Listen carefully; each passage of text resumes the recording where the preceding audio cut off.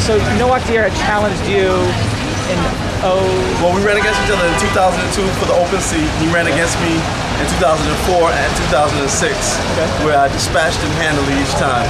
Right. And he was just elected as a judge. He was. How do you feel about it? Well, the question is whether he's going to actually be impaneled. I understand that the impaneling commission has determined that he's not fit, so we'll see whether they actually seat him or not.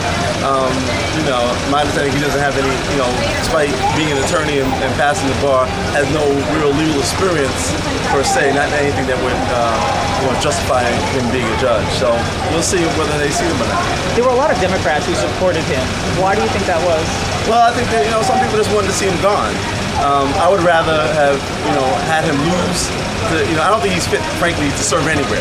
And I would have rather had him lose this election and run against me every year and let me beat him every year than have him serve this borough and this state in any capacity.